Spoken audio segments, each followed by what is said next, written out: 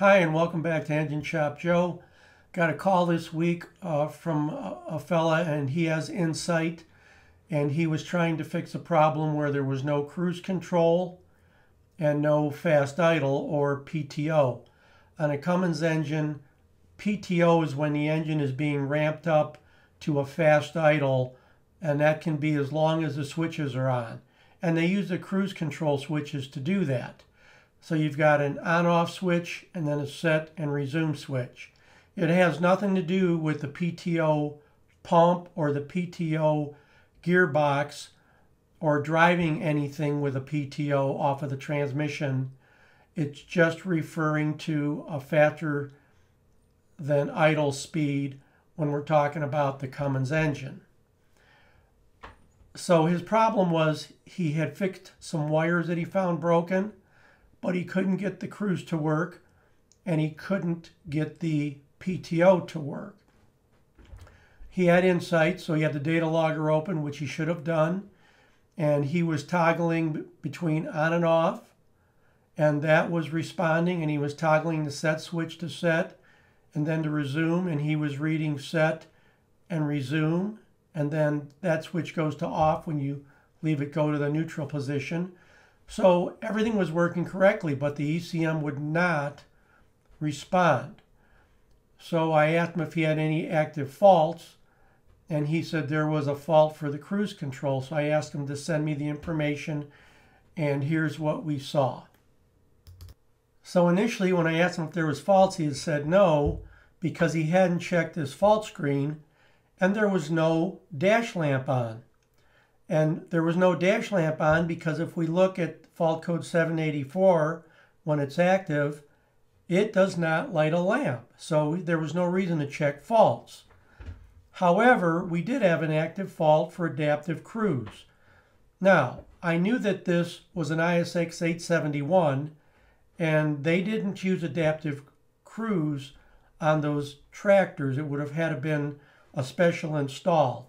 So I asked him if there was adaptive cruise sensors in the front, and he said, no, not on this truck.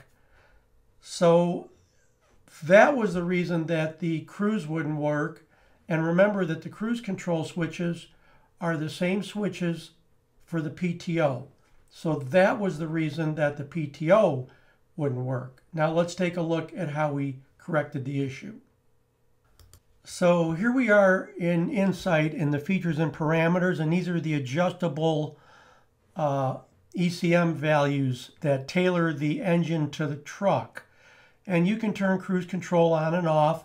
They call, if it's on, it's enabled. If it's off, it's disabled.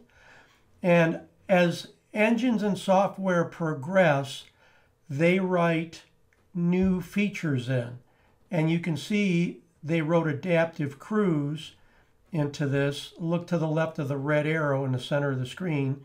You see adaptive cruise, and that's an option that you have once you enable cruise control.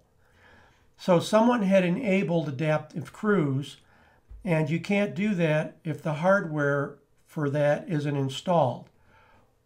I think they went in and just enabled everything, because if you look, you see cruise is enabled, adaptive cruise, cruise auto resume, cruise control safe set speed. These are all options. And usually I don't see auto resume enabled because a lot of drivers don't like that. And what that feature is if they're running down a road and let's say a vehicle passes them and pulls right in front of them, they may bump the brake to slow down, and then the vehicle takes off and starts to pull away from them. If they don't touch anything and they're only on the brake for a second, cruise will re-engage by itself and pull itself back up to the speed he was at. A lot of drivers don't like that. So because all this is enabled, I kind of think that's what happened. But adaptive cruise was the reason that everything got shut down. So I just had them disable adaptive cruise, and everything worked after that. Now, while we're in here, this has engine brakes and cruise turned on. I'll get into depth in this in another video, but you see your droops are set at 2 miles an hour, and then engine braking starts at 1.9. You really shouldn't do that. You shouldn't start engine braking until after your droop settings. So if your droop setting's 2 miles an hour, you could start engine braking at 2.1. If that was set any lower, the software would not have let them put the values in and save them.